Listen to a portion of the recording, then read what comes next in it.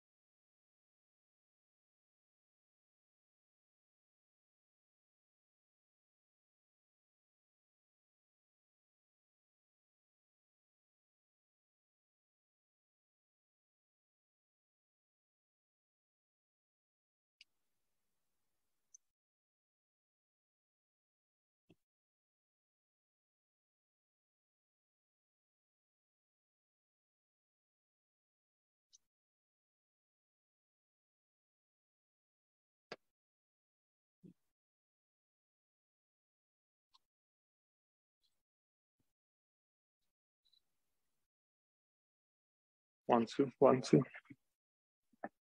1, 2, 1. 1, 2, 3. Yeah. Okay. 1, 2.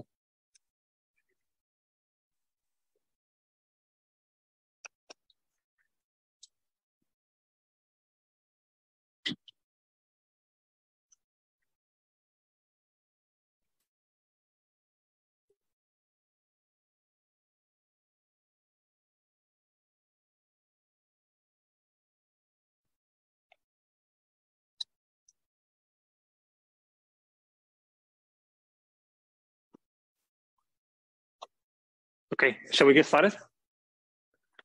All right, so welcome again to a new class of CS1 40. I loaded up the wrong slide. We have to finish. We have to finish from, I'm sorry. It was lecture 7, and we stopped here.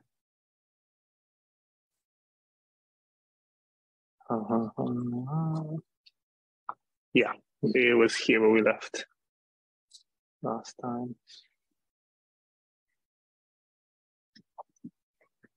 So if you remember last time, we were talking about minimax, the minimax algorithm, how we basically do a min and a max, and alternate between them. We have these games where we play against an opponent. It's not as we had the setting before. We had a search. It's not a search anymore, which is just towards a goal. We actually have an opponent now, and we were talking about alpha beta pruning, if you remember last time. So we stopped around here with these ideas of how do we prune the tree to make the computation more efficient, and we can see how sometimes we can get rid of these two, for example, these two nodes, because they won't affect the results of our computation. Let me just hide this also. Yeah, so we can prune this tree and that speeds up the computation. And sometimes we saw how we can get twice deeper with the same amount of computation. Basically, if we do alpha beta pruning, we can go twice deeper than before on average. So let's see. So now we're going to talk about a few things so in this class, we're going to finish a few things here on the minimax, and then we're going to talk about afterwards about Markov decision processes. So one problem we often have, especially when we do real-time decisions, that we can't take too long to make decisions and basically to go too deep in the tree. So what sometimes people do is that we cut off the search earlier. We replace this terminal test function that we used before with a cutoff. So we just stop after a certain point. And of course we apply a heuristic function eval instead of using before we had terminal nodes which had final utility. Now we have to evaluate the utility with a heuristic basically. So this is what I mean by replacing this with an eval. And this is the kind of depth you get for some of these games. So for chess, you get something you can get a trees of around 10 to the power of 120 nodes, which is huge. So we cannot basically search through that entire tree and that depth. So we cut off the search early to make it work. Like this. So basically, if we turn instead of a terminal test where we return the so at the final node we used to return the utility. Now we simply return the evaluation based on the heuristic of that state. So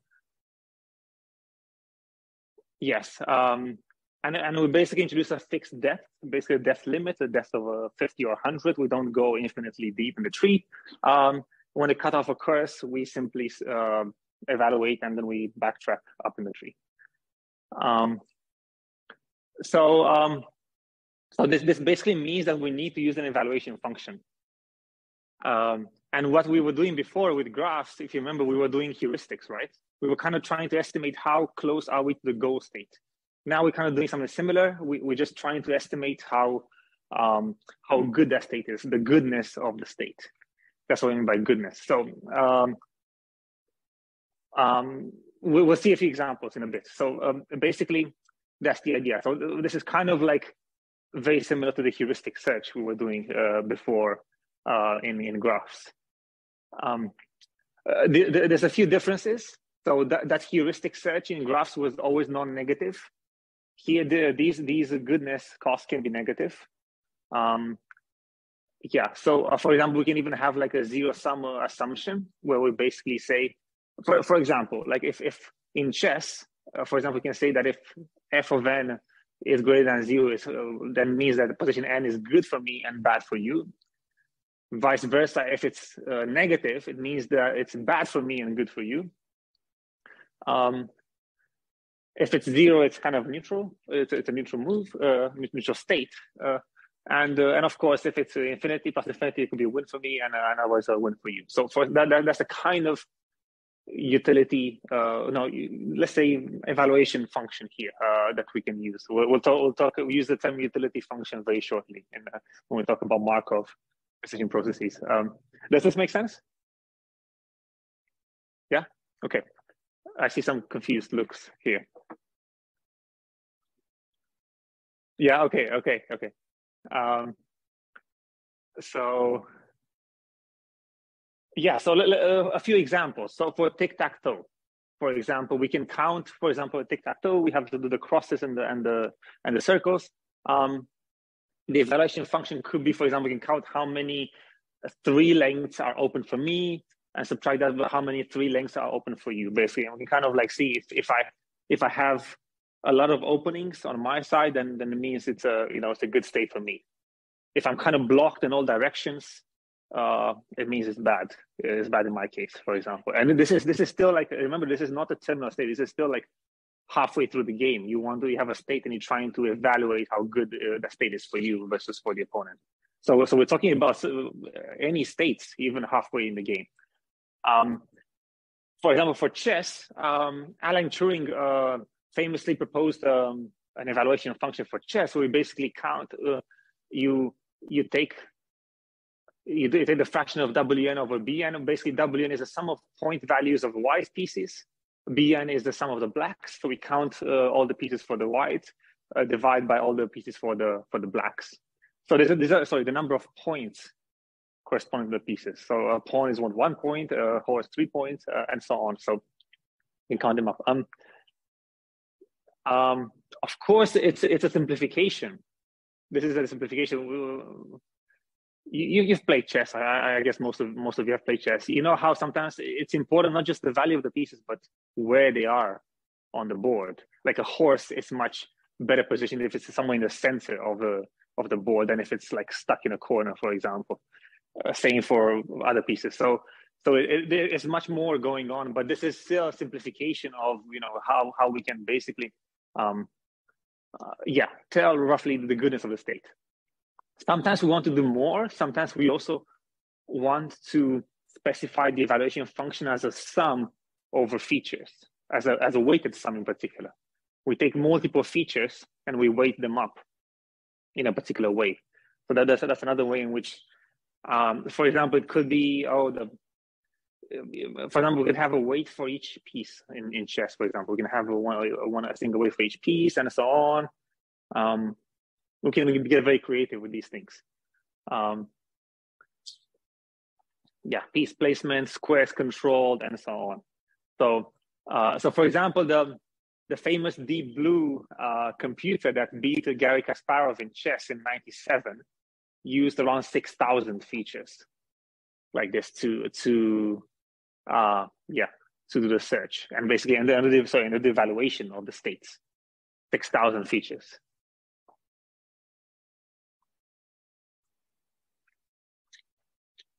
Yeah. How would you come up with 6,000 features? Any idea?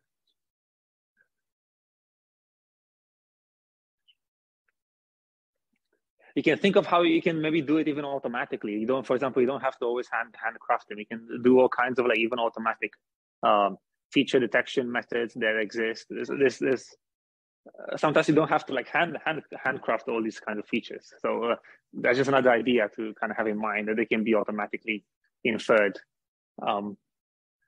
Any questions? Okay. There's a few more issues we have. We have the choice of the horizon, how deep we look, how deep we search in the tree, how many moves ahead do we look. For example, I was rewatching briefly the documentary for AlphaGo actually today, and it was how many of you have heard of AlphaGo? Some. Oh, I see. So AlphaGo was an AI algorithm that was created by DeepMind, which is an AI company based in London, and they beat the world champion at Go in 2016. And Go is basically one of these like very complicated board games, much more complex than chess, where at each basically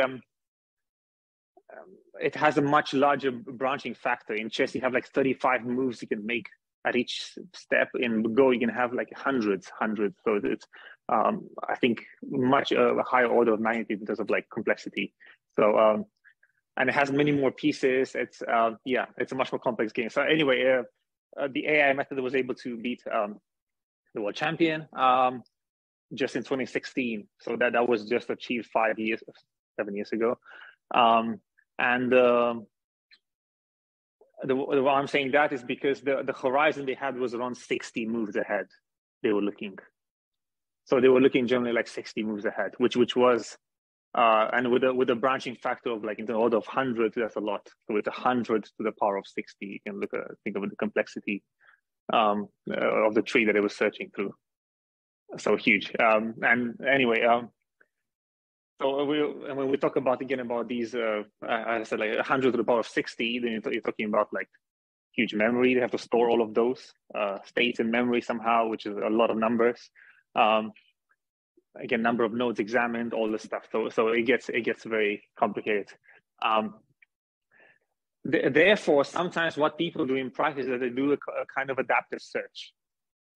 This means several things. For example, we can not necessarily have a fixed depth in which we look at. For example, we can have a variable like depth level. Sometimes we look 50 steps ahead. Sometimes we look 60 steps ahead, depending on the moves.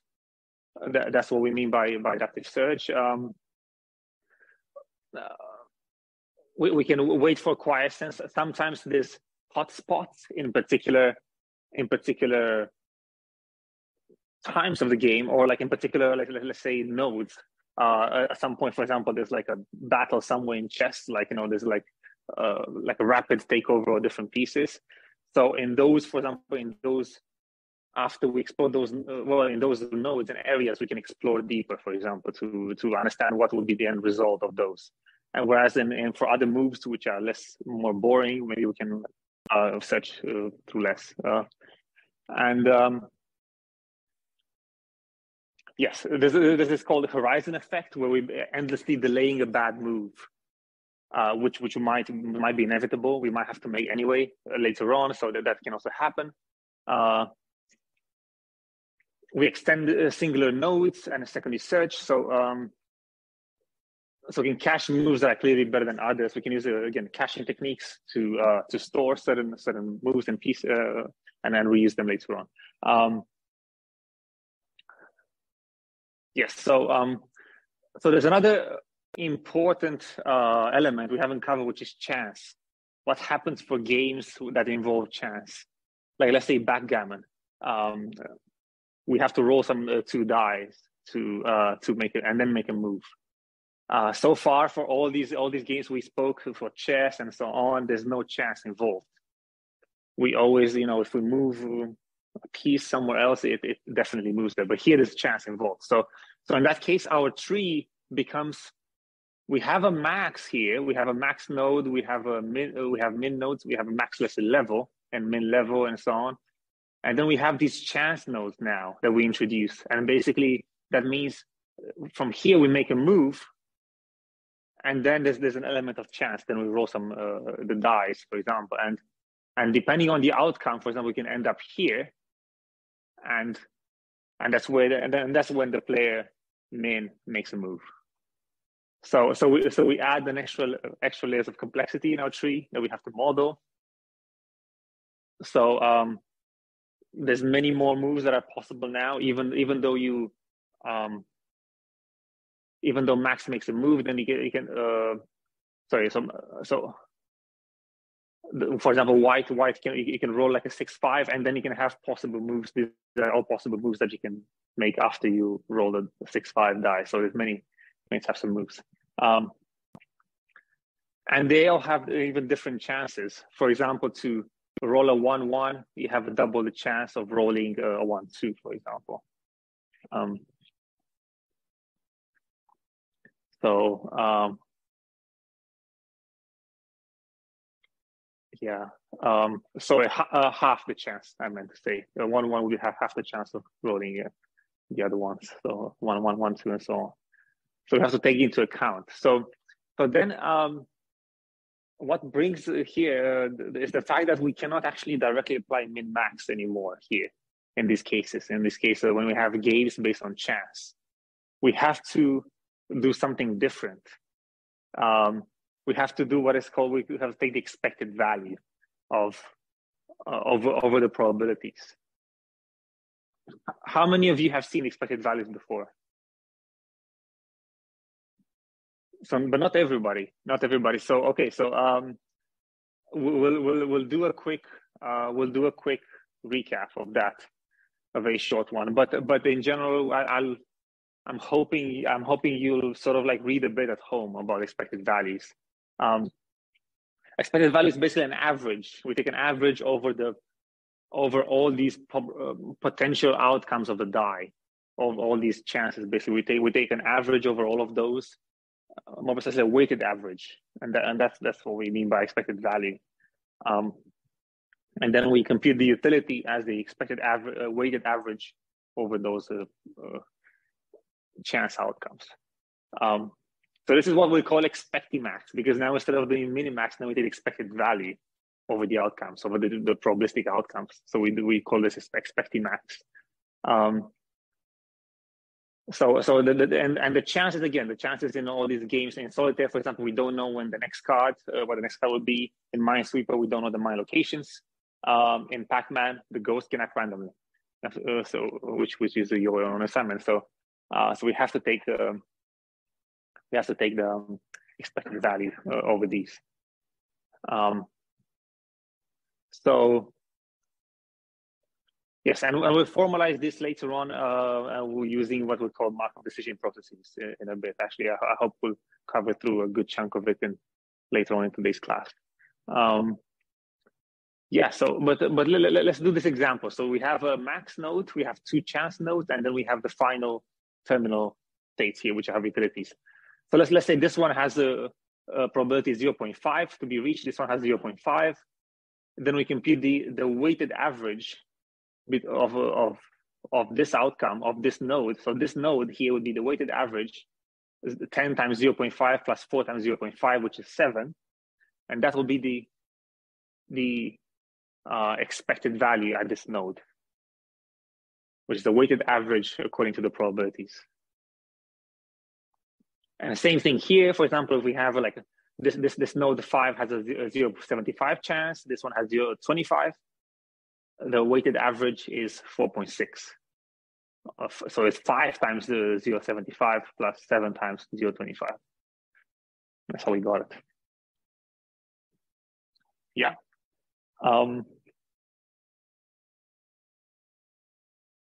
Is it clear? Yeah.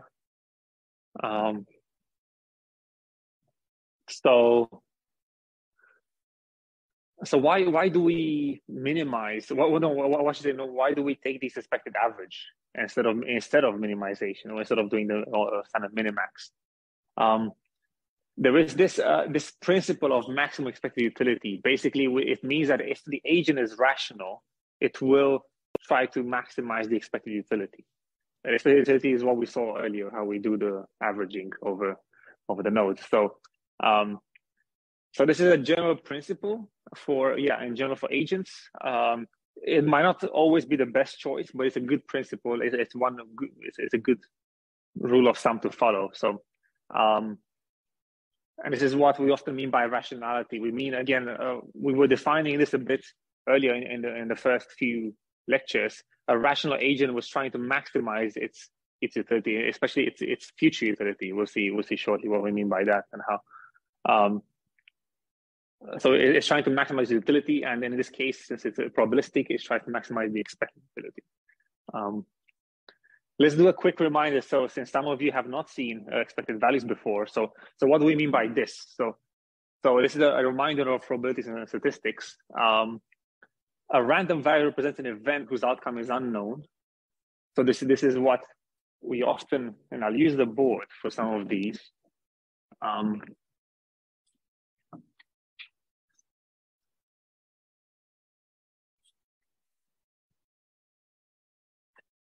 So we often denote them with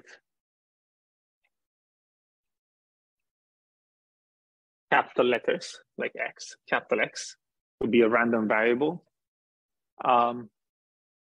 Small x would be generally like a value that capital X can take. So this is generally the notation that is used. So that's a random variable. It can take it basically it can take many outcomes. So for example, for this one, random variable t is whether there's traffic on the street. It can have 3 outcomes: none, no traffic, light traffic, or heavy traffic. And also has an associated distribution over these values. And this is what they call the probability distribution, which is an assignment of weight to these outcomes. So basically for each of these outcomes, for none, for light, and for heavy, we assign these weights.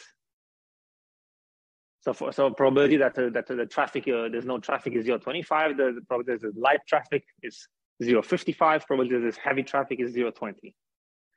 So, and there's a few important laws of probabilities. All of them have to be positive. All these numbers have to be positive. 0 or between 0 and 1, more precisely. And they always have to sum to 1. So that the sum of all of them have to be 1. Yeah, and these are the probabilities over what we call discrete events. We won't go into advanced statistics, but we can have probabilities over continuous events. Those will be probability density functions, and so on. This is what we define a probability mass function, because it's for discrete variables.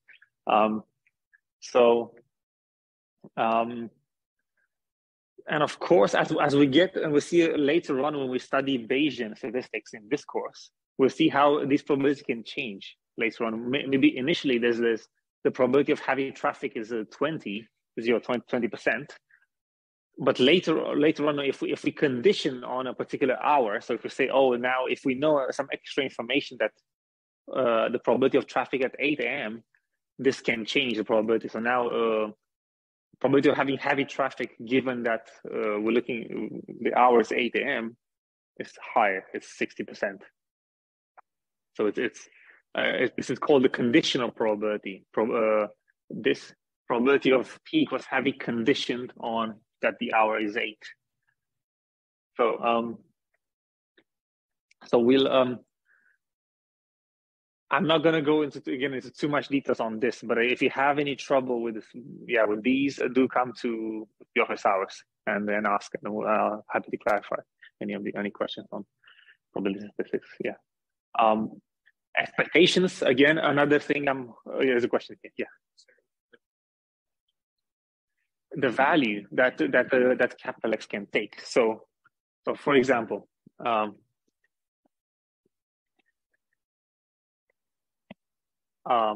if I say probability of big X equals heavy, what we saw earlier. Yeah, so that's basically what this means. So for example, this is probability that X is heavy, so instead of T. So, but for example, we can say let's do a different setting. So for example, X can be in the set of 0, 1, and 2. So probability that X equals 0 is 0.2. P that X equals 1 is 0.5. P that, and this is capital X. Capital X equals 2 equals 0. And the rest 0.3. So now what I mean to say is, if I write, you'll see shortly, like actually in that formula, which is here. If I now write sum over small x in 0, 1, 2 of P of capital X equals small x,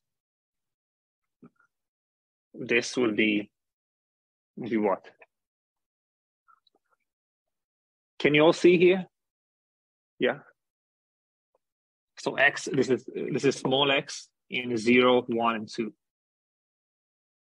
So that means we replace each of these variables here in a small x. So p that capital X equals 0 plus p that p of capital X equals 1, and so on. So this is what this means.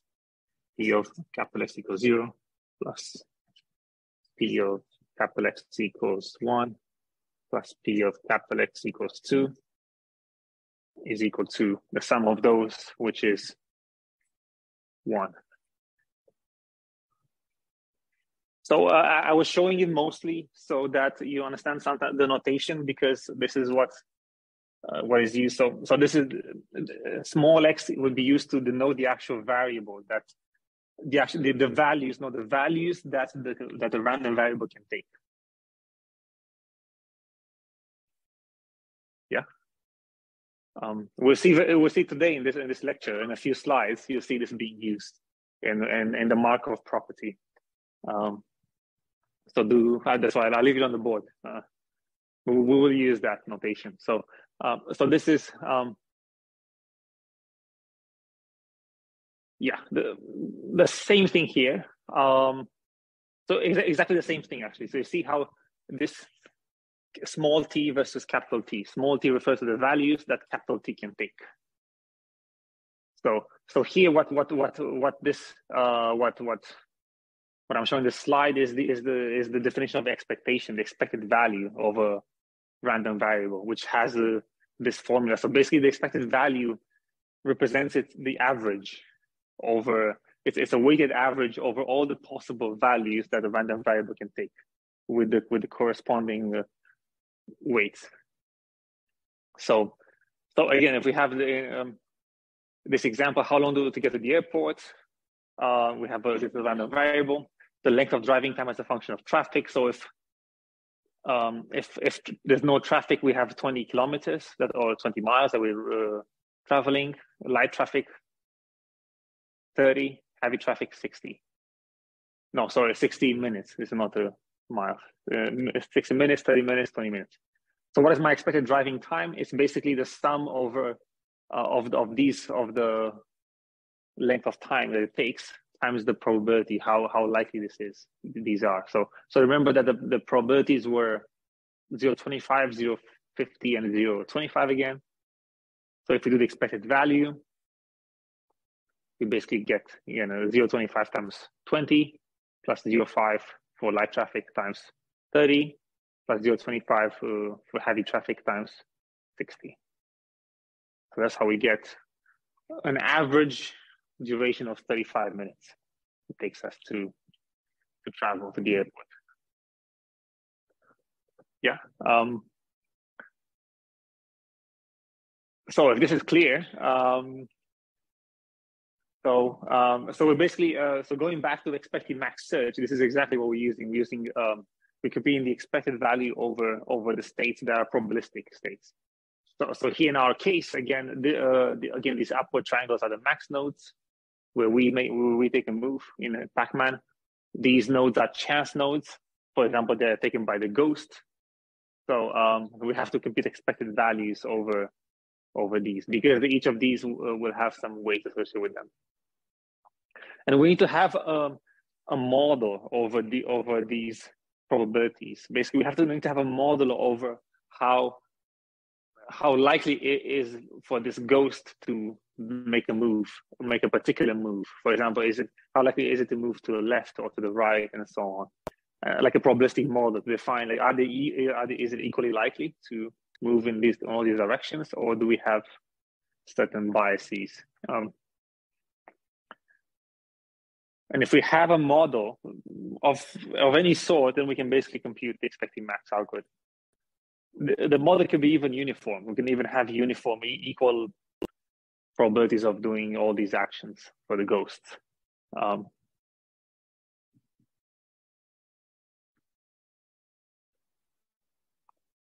So how do we do it in pseudocode? So Expectimax, so we define a function of value given a particular node S.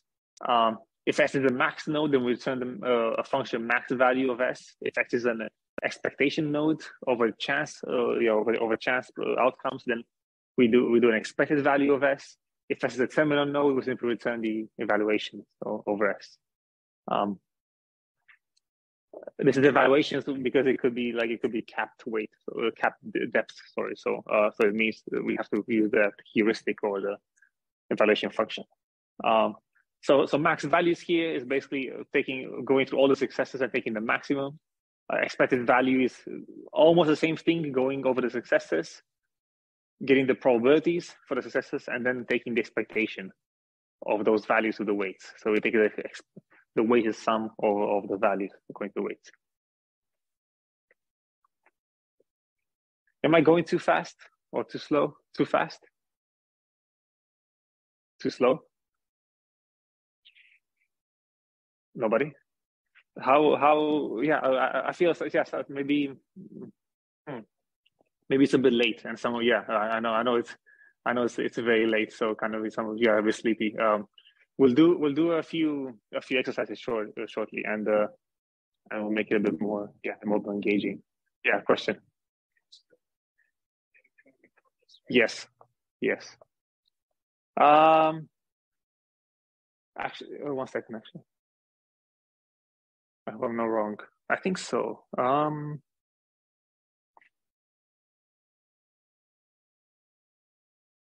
Actually, let me think on that. Let me think. I'll get back to you next time. Let me think on it.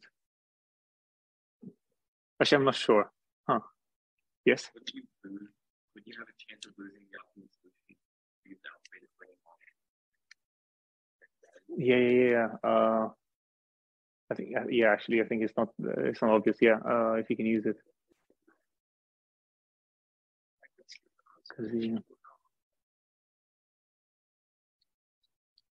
Yeah, there's a max. Yes, you're right. No, yeah, you cannot use it. I don't think so, actually. Yeah, because here take expected values.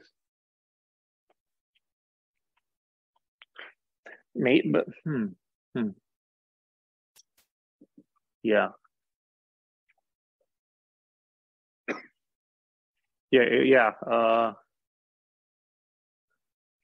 I don't know, but there might be something. There might be some kind of pruning you might still be able to do. Actually, I'm not sure. And I don't know with the Expectimax if you can do some kind of pruning. Maybe not alpha beta, but something else, something similar. That's a very good question. Yeah. Okay. So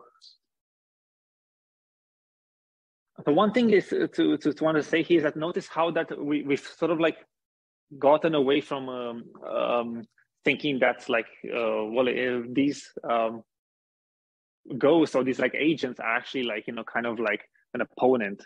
We can also think of them as basically being part of the environment. So basically these ghosts or these kind of like other agents, we can also consider them as being part of the environment, because we can have like even several opponents, and then we can sort of like think of them in the exact same framework, but we can still have an opponent or even multiple opponents. Our aim is still to maximize our rewards, our utility, regardless if you have one opponent or two or more, or if they're all just part of the environment and the environment just changes. So we can also think of it like that. We don't even need to have necessarily an explicit opponent in mind. So yes, the Pac-Man has a belief distribution over how they will act. It depends. It depends on your algorithms how you implement them, but you can do all kinds of interesting things. We can make assumptions about those ghosts. Maybe some of you have already done some of this, like and where exactly they're going to move, and or if not, we'll see in the subsequent problem, project 2 and 3. So, and then another really interesting observation I wanted to make is that if you take this further, for example, you can basically end up computing, because you take into account your opponent's belief system, these distributions of the outcomes, but you can end up going a step further and taking the distribution of outcomes or depending on your decisions and so on. So you can go deeper and deeper like this, and it can basically get out of hand very quickly. Basically, if you take it at multiple levels. we sort of saw this in Minimax as well, like kind of how you make a decision based on the best decision of your opponent, which was based on your decision, and so on, and back and forth. So yeah, and I think in the economics literature, this is called like levels of rationality. Like how many levels of rationality do you compute and calculate, depending on your opponent. So yeah, so this is another like terminology of how this is called in the game theory in economics. Yeah, so again, so we have actually, let me see, I might. Yeah, so we've said all of this already, but what I wanted to highlight here is that we have these utilities for terminal states. We have utilities, and of course, if we want to not go all the way to the end, if we want to cap at a particular depth, we can do static evaluations. So so this is, for example, these are the true utilities at the very end. We might not be able to get all the way to the end to these nodes, so we kind of stop somewhere there, and those are kind of like the expected values that we compute over the evaluation functions. So this is kind of, I'll just show, these are a few examples of games that were used sort of like, in AI methods, and like some bit of history about how, yeah. This is basically like Marion Tinsley, who was a professional checkers champion, and he only lost 7 games in his lifetime.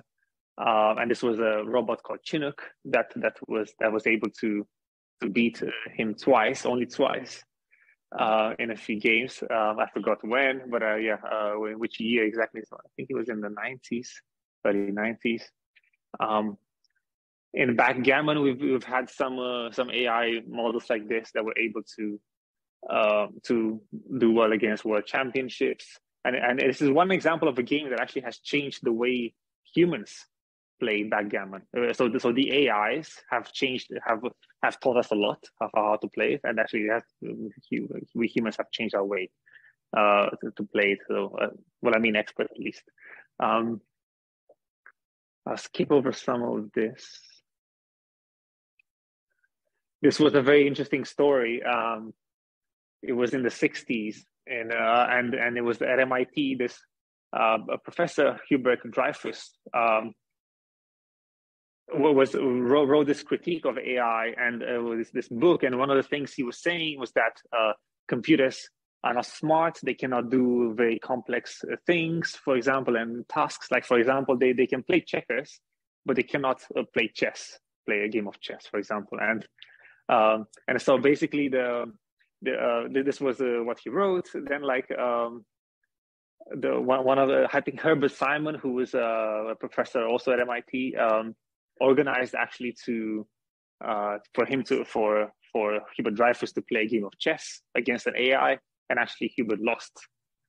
So the same guy who said like the computers cannot play chess, well, he lost against the AI, against the computer.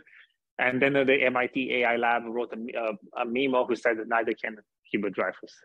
So, so that was an interesting, funny story.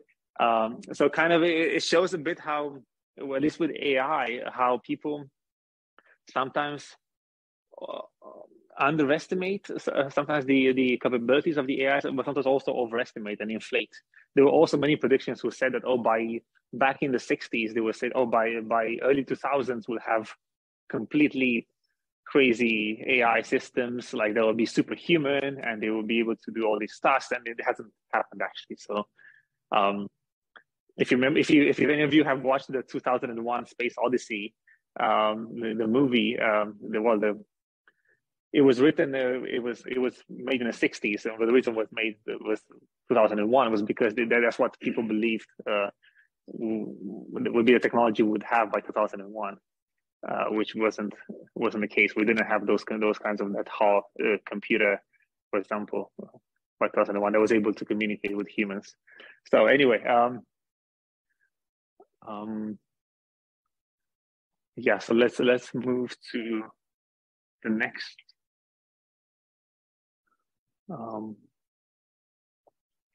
next lecture.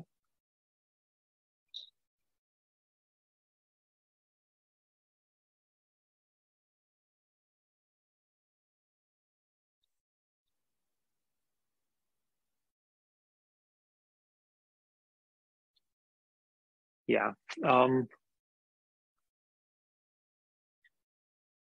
Actually, how about this? How about I give you a quick 5-minute break now, since we're starting a new one, and because I haven't done, and then we can resume in 5 minutes, especially since it's late here.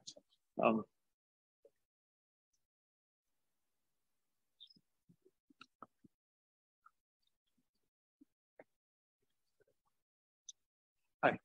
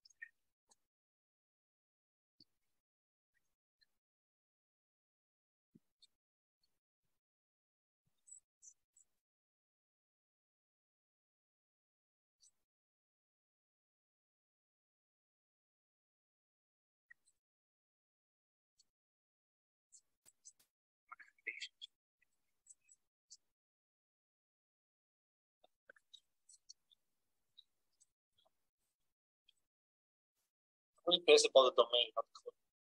It only cares about the x's. You know, in calculus it goes from an x to a y. It only cares about the domain.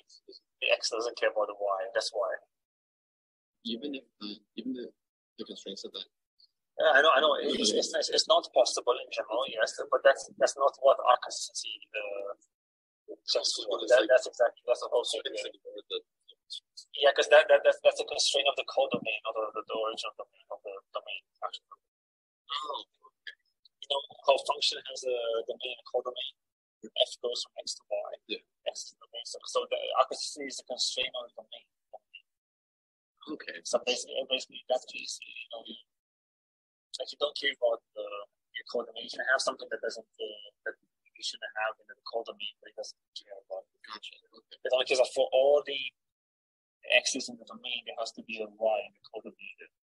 Okay, gotcha. Okay. That's like, Yes. I see. Okay, that's okay. That's okay. That's Yeah. Okay, thank you. It's still post on the pizza though, or You can still post it actually as a post on Piazza, and like I'll ask it, or if you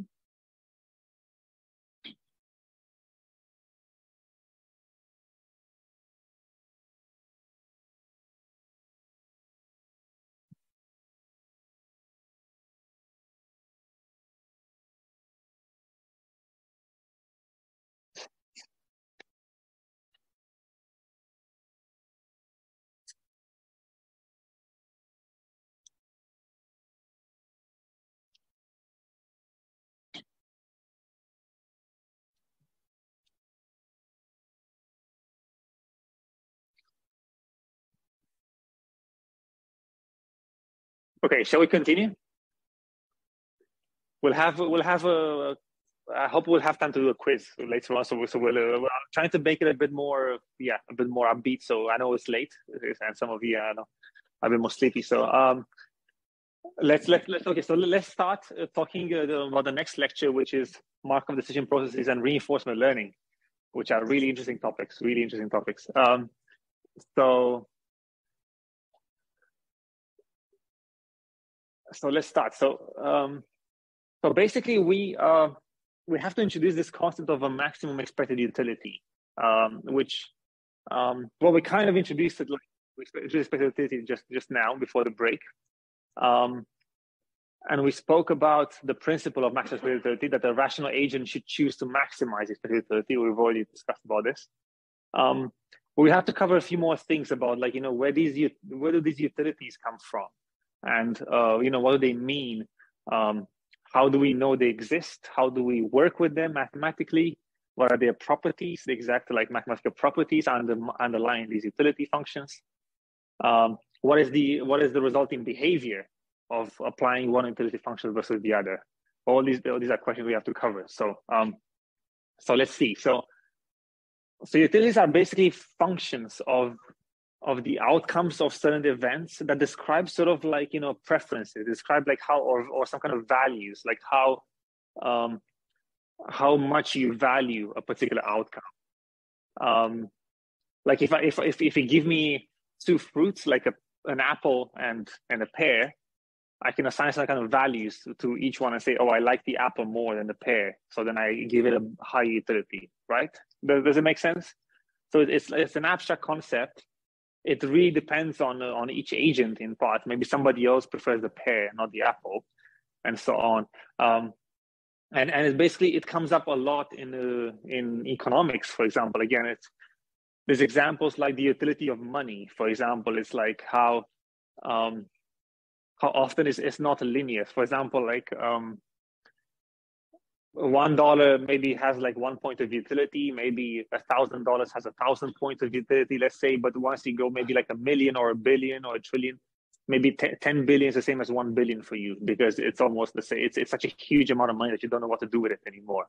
So maybe 1 billion is worth also 10 billion, as much as 10 billion for a normal person. So that's why maybe the utility is not exactly linear. It could be sort of like slowly plateauing after a while. So that could be the fact that the utility might be non-linear, for example, in the case of money. So and there's other kind of concepts, like, for example, there's something called like time discounting. We'll cover very shortly. Like $1 today is has a higher utility than $1 in a year, because of many things. You can do more with $1 today than you can do within a year. You have access to it sooner. It has a higher utility. So this is what we mean. So they can be very simple, like these plus ones and minus ones. We summarize our goals. And there's a theorem that says that any rational preferences can be summarized as a utility function. So for any of these rational preferences, we can have a utility function to summarize them. We hardwire the utilities, we fix them, and then we let the behaviors emerge. For a particular utility function, your Pac-Man agent might do a particular path. For a different utility function, you might choose a different path instead. So, and that's what we mean by behaviors that emerge. Why don't we let the agents pick utilities? Why don't we prescribe behaviors? Well, it gets a bit more complicated if we let the agents pick utilities. We won't cover that in this course, but it's a very interesting research area. So to give an example, so imagine, actually, let me go here. So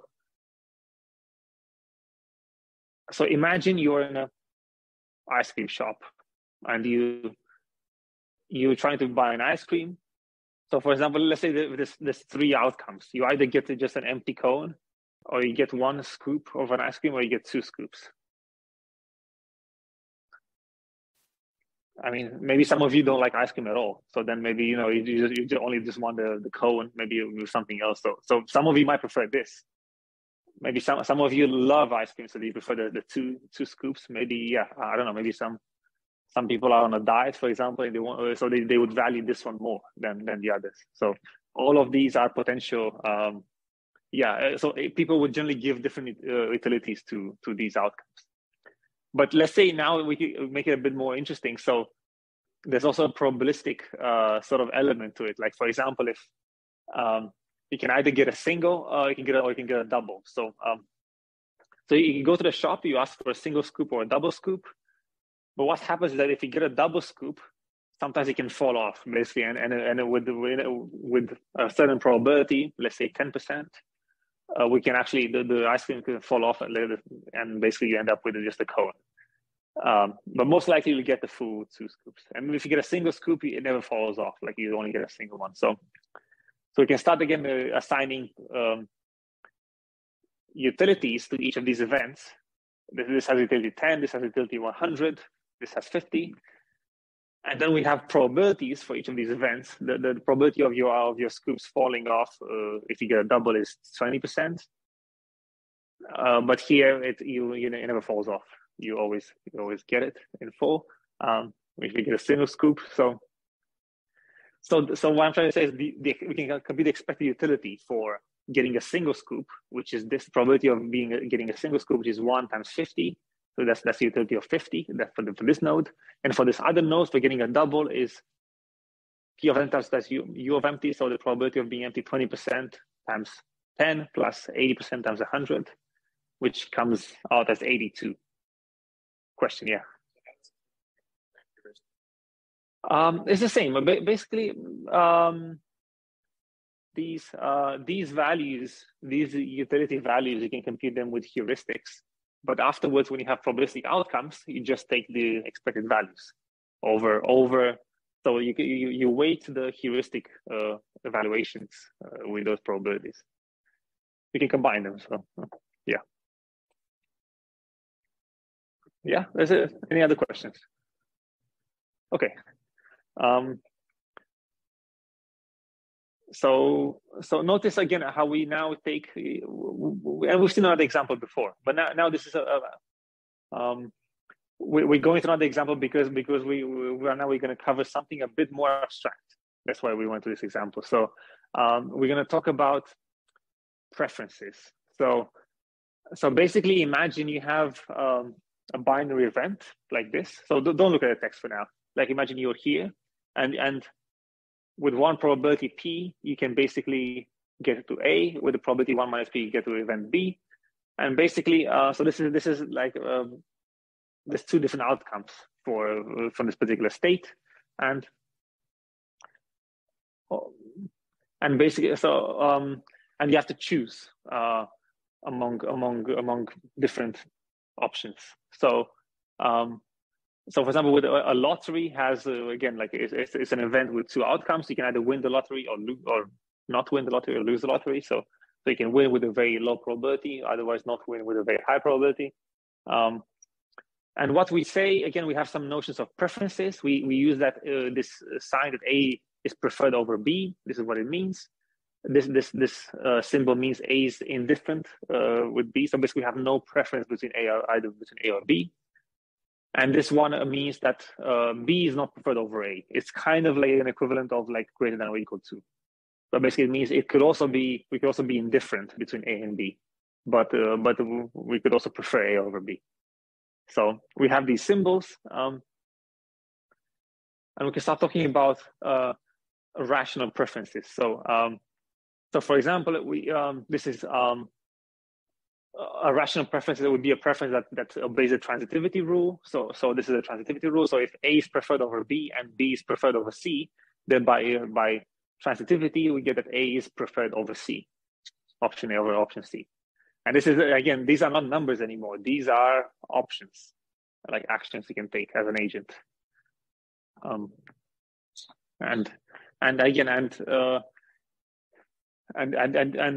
if this is obeyed, then basically we can call them that this is a rational utility that obeys a transiency property.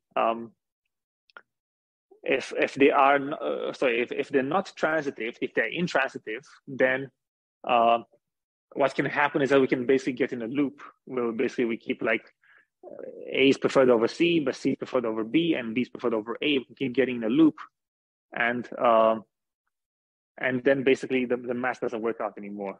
So basically, because you can keep losing money or getting discounted an infinite number of times. So the mathematics basically breaks off, like if you have loops like this. And there's some more properties that are important to mention about preferences and utilities. And so for example, one of them is orderability. So either of three outcomes, either A is preferred over B, or B is preferred over A, or we're indifferent between them. It can be either one of these three cases. We have another property called transitivity. Again, what we saw in the previous slide. So if A is preferred over B and B is preferred over C, then A is preferred over C.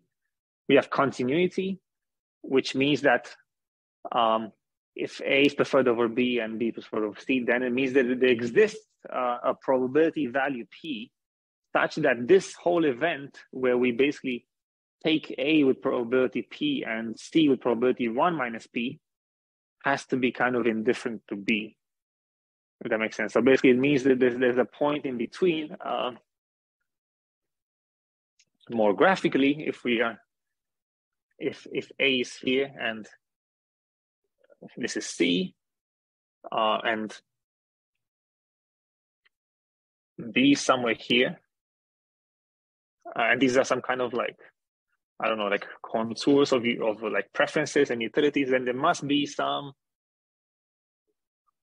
kind of, this is a straight line, there must be some kind of value P here,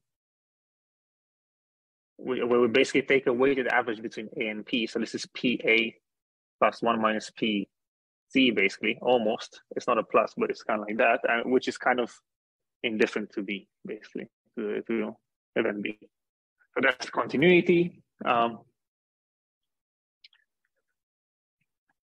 We can also have substitutability, which basically says that A is indifferent from B if this event, where with the probability we take A and with the 1 minus P we take C, we can substitute A for B here. So then instead of A in this equation, now we have B. With some probability P we take B, and with the rest we take C. So we can substitute one. If we're indifferent between events, we can substitute one for the other. And finally, we also have monotonicity, which means that if A is preferred over B, then for any probability P that is higher than Q, then this event, PA 1 minus PB, is preferred over QA 1 minus QB, simply because P is higher than Q. And this basically means that they're monotonic. So you can think of it as a function. This is a function f of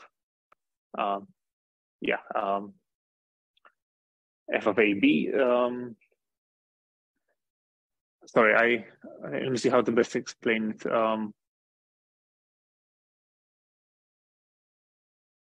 So basically this is f of P and f of Q, basically. So if P is greater than Q, f of P is greater than or equal to f of Q. That's monotonicity, basically. Think of it roughly like that.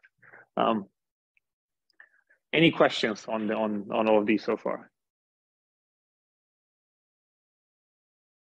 Yeah.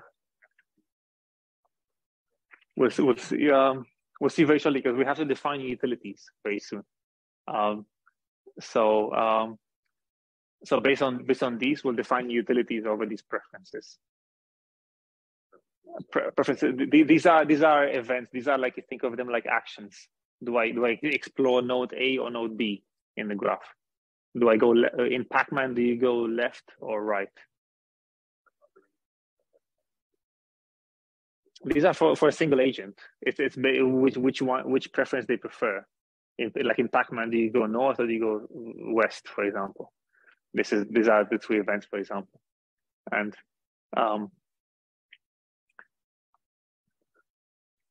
give me a few minutes. Yeah, I hope it will become more clear.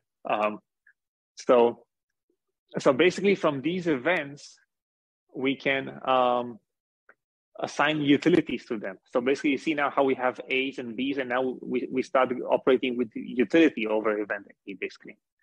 So this is if A is preferred over B, then the utility of A is higher than the utility of B. So the events are basically, this is like if I want to have $1 or $2, for example, then basically these are like, so I prefer to have $2 versus $1. That's because the utility of $2 is higher than the utility of one single dollar. Yeah, it's a formalism. It's basically a formalism of how, yeah, because utilities have to be defined over actions. They don't be defined, cannot be defined over nothing like that. So, yeah, and basically, but and then if we have the utility of a composed event, with that with probability P1 we take S1, P2 S2, and so on, P and Sn. Then this is a sum over all individual utilities. This is the additive property basically of. So basically, yeah.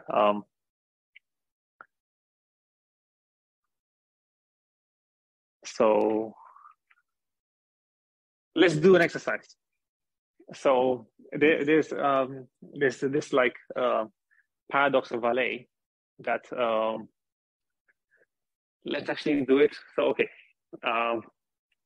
right. So take off your phones and we'll do this exercise as a quiz actually. So also those of you on Zoom, you can please also do it as well because you can do it. So we'll do the following.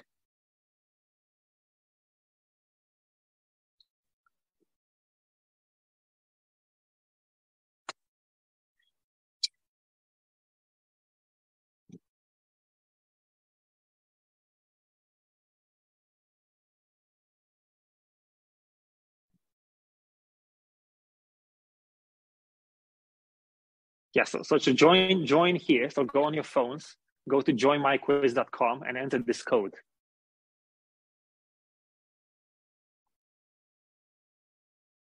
And I'll wait for you to join.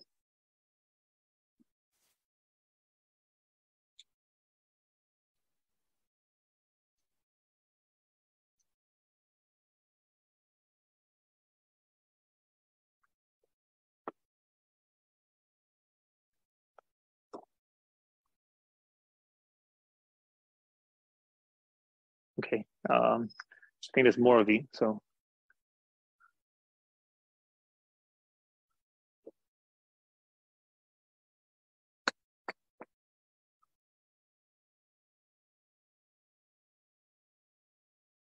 Yeah, has everyone joined? Somebody hasn't joined? Yeah. Okay. I see a few more still coming.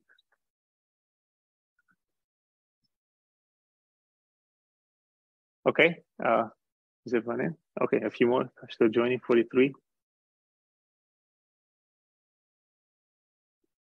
Okay, so let's start. So 3, 2, 1. So basically you have, this is called the Allais paradox. So which of these utilities do you prefer? And there should be a D one also, I hope you see it. So you have either an A and B and a C and D. So you have 4 options. So you have to choose either one of those options. So do you prefer to have $4,000 with that probability? Or yeah, or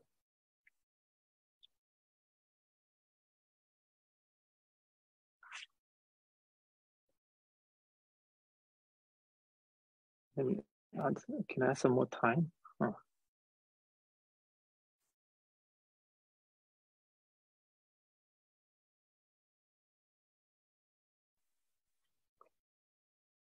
Is the question clear?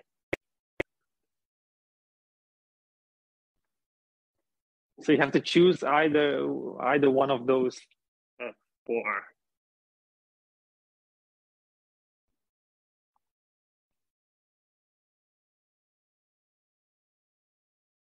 So I between A and B or and C and D. Oh.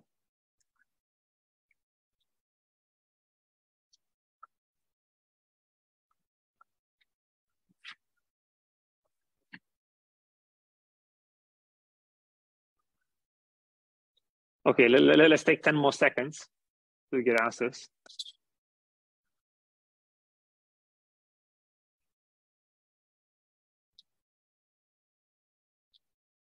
Five, 4.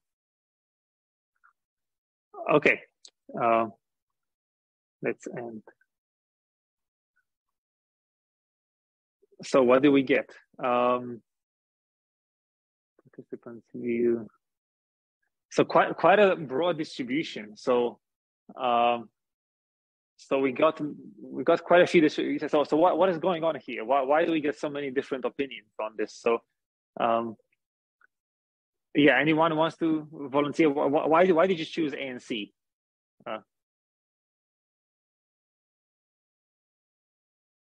So can somebody volunteer? Why did you choose A and C?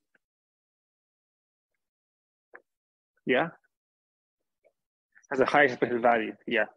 So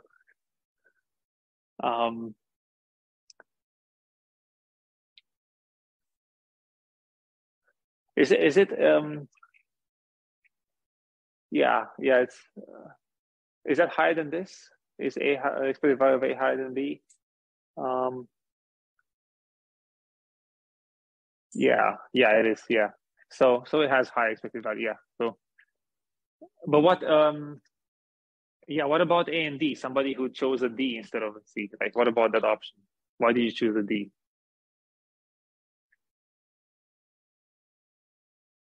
Yeah. I meant to choose A and C. I meant to choose A and C. Okay. I think it's something quite interesting and paradoxical, like about this, because generally, so I think I don't have the answers, but I think most people prefer B and D, if I'm not mistaken. If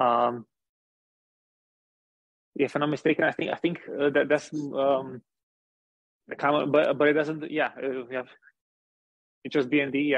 Yeah. Why? It's a guarantee. Yeah.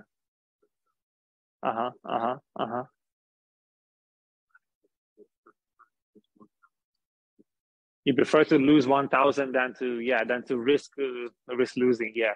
So you see, it's also about risk profiles. Sometimes with these utilities and events, sometimes depending on your risk profile, if you're willing to take the risk to lose all the money, then you prefer to, for example, take the safer bet, like this one, to take a B, for example, instead of an A, if you're risk averse. So that's why the utilities change. The one will have high utility than for some of you than for others. But there's more to it than this. I think we don't have time to go into this example. There's a paradox here because sometimes they have the same expected. Some of these, I forgot which one has the same expected value, but people prefer not to follow the expected value. So it's interesting. Okay, let's continue. Quickly, not this, sorry.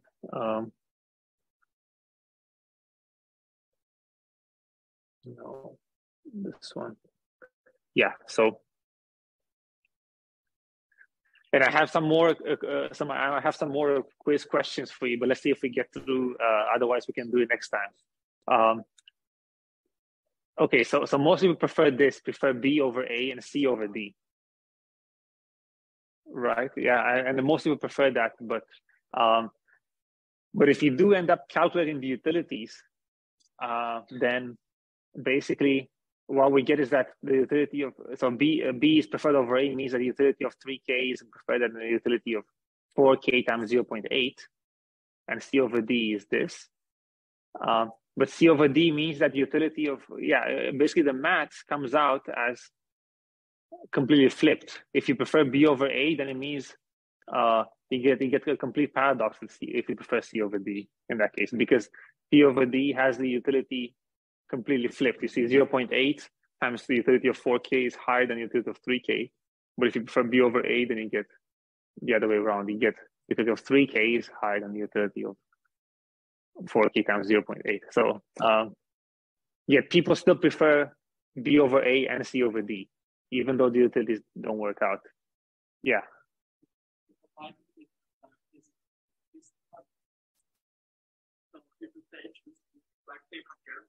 Yeah.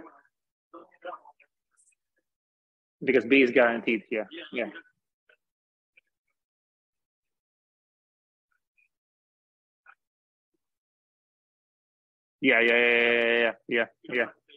Because you kind of get money here anyway, even with the roughly, or don't get, or more like you don't get. You kind of, it's most like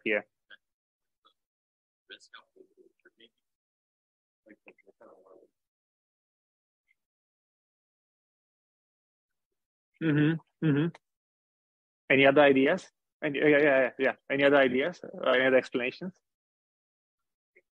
Yeah. So the worst case outcomes first, and then if those are the same, it's comparing the like. Yeah. But then if they be the worst. Yeah. Interesting. So yeah, what I can say is that it's like different theories. Like there's no consensus on why this is actually happening, even like among psychologists. Like and there's different theories that are being proposed on how like it's because of this or that, and yeah. So it's a very interesting sort of like problem, and we don't have a clear consensus on why people make these decisions. But this has been observed in practice in populations. So yeah. So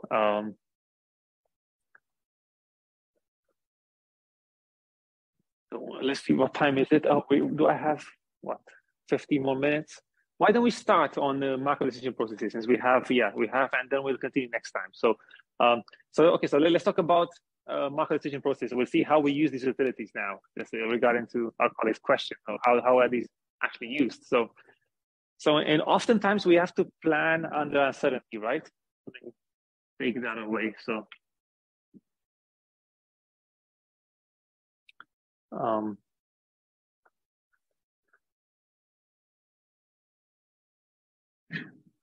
up until now, basically we've been sort of like working with like long sequences of actions to do search and so on. But now there's a lot of uncertainty over our actions in general. So we have all these kind of examples of uncertainty, like kind of cars ended up, on the roofs and so on and getting stuck. So there's a lot of uncertainty in the world. So we have to take it into account, right?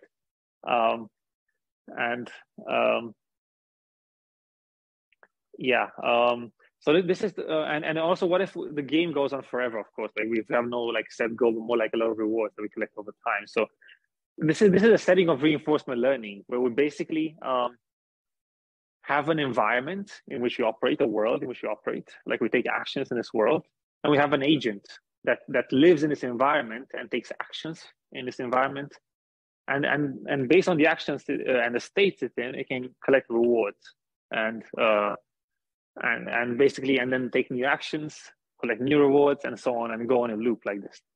So this is reinforcement learning. So how many of you have done some reinforcement learning before?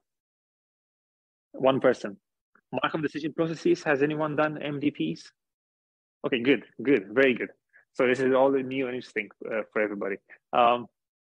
So again, this is the setting we are in reinforcement learning, and it's by the way, it's a very important paradigm. This is how robots today work, reinforcement learning. All the robotics research that is done, if you ever end up working with robotics, you'll have to do reinforcement learning. Any agents on the internet, like if you want to make a chatbot, reinforcement learning. If you want to make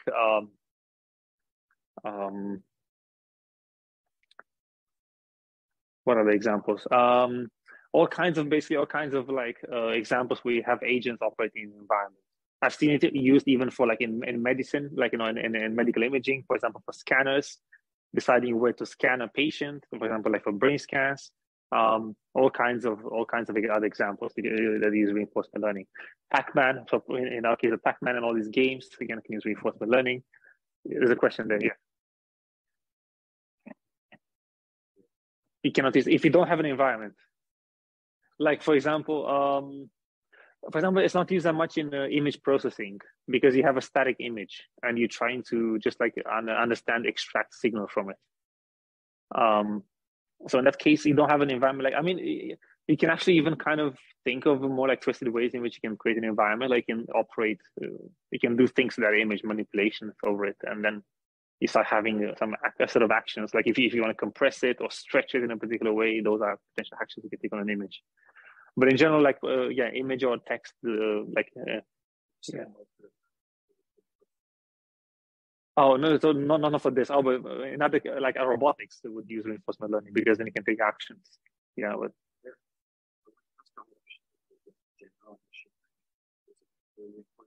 Oh no, reinforcement learning is one part of it. It's much more in AI than just reinforcement learning. Like computer vision, natural language processing, all of these are using non-reinforcement learning techniques, like supervised learning or unsupervised learning. These are the paradigms that are being used for those things. So so you'll cover those if you take a course in machine learning.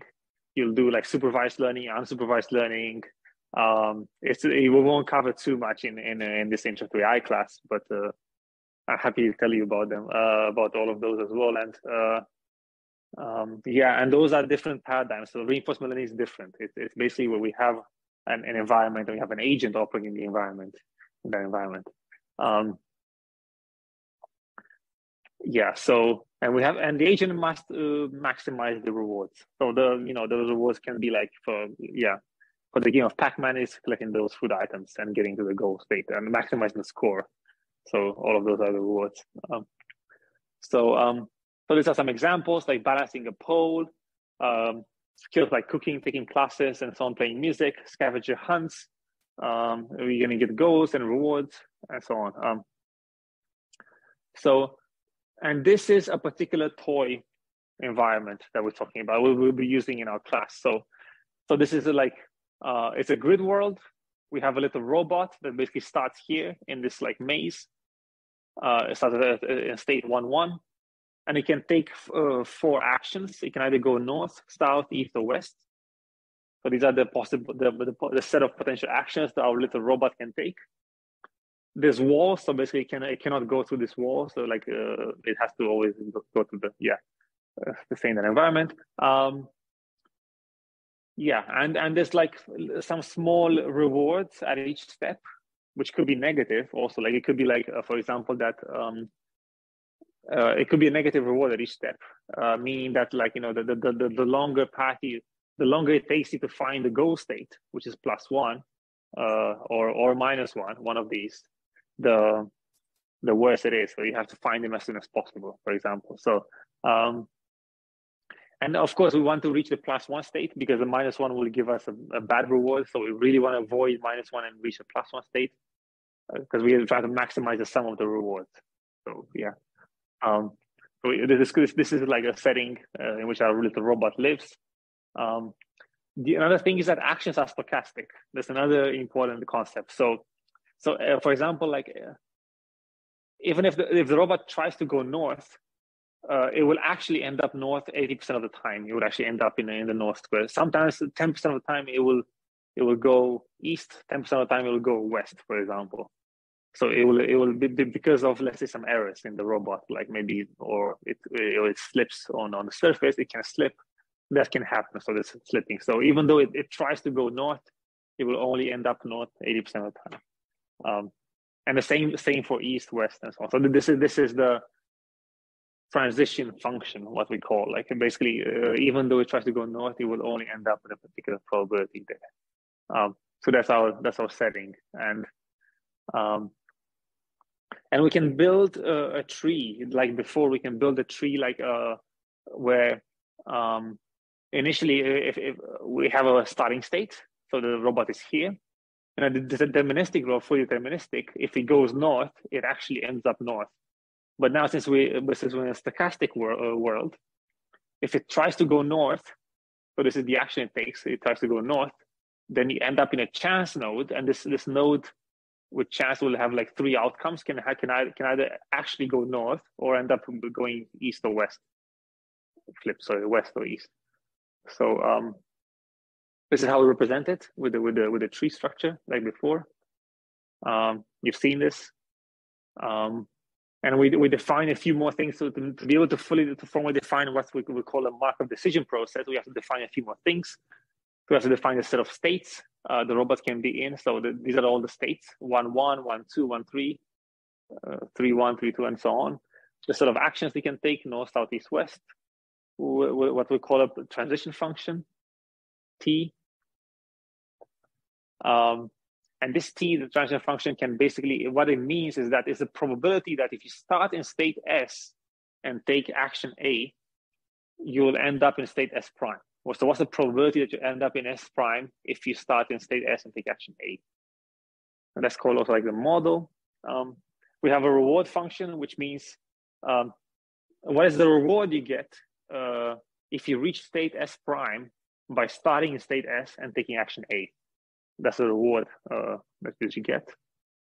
And of course, we have a start state, which is here, and a terminal state, which would be ideally this one, but you can also end up in that one, in the -1.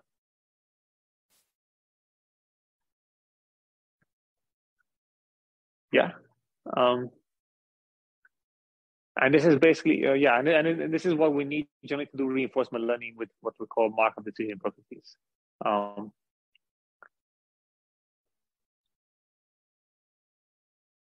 So we have an interaction loop. So the environment, so we start in state S0, we choose an action, then basically we transition to another state S prime according to the transition probability. Why did it look like that? So this T, then we receive a reward R, and then we take a new action, take another action at A1 now, we transition to another state S double prime, we receive another reward, and so on. And we'll keep looping this, looping like this. Yeah. And we see it will get super interesting next time in the next lecture, how we actually end up solving formally with for these actions and basically find the optimal path for the maze, because the whole goal is how to find how do we find a path to take us to the optimal goal in this with this form of formalization. That'll be what we're trying to do, and this is actually used in robotics. So how people do robotics research, they have to find plan their path. Again, it's really fascinating research. It's like, yeah, it's something that is actually used in practice nowadays, and yeah.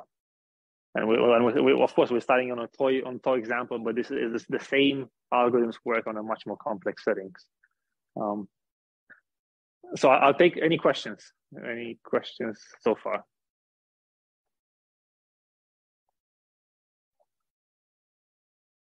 Okay, then let's stop here and we'll continue next time.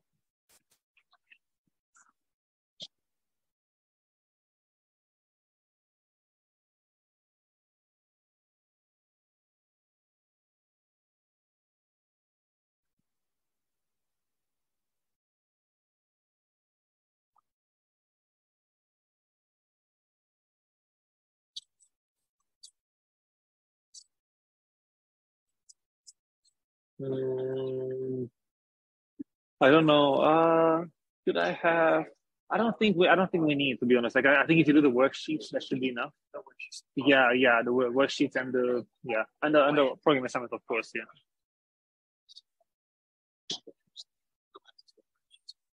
No. Yeah. Yeah. Right. I know you said we're not supposed to like change the code, right? But are we able to choose containers like import like stacks and queue utility and stuff like that? You can use You can use anything that is in the standard Python library. So I can't really import from the utility section. I think there was something written in the assignment on that, on what you are allowed to do. I think in the standard library you're allowed, but not like not pack the one that's already for us in pack AI. The one that has been given to you? Yeah, it was given to us, but it wasn't imported.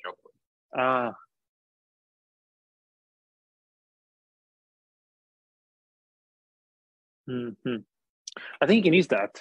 Because it wasn't there by default, so I want to make sure that I think so. I think I will double check actually on that with Brian and the TAs.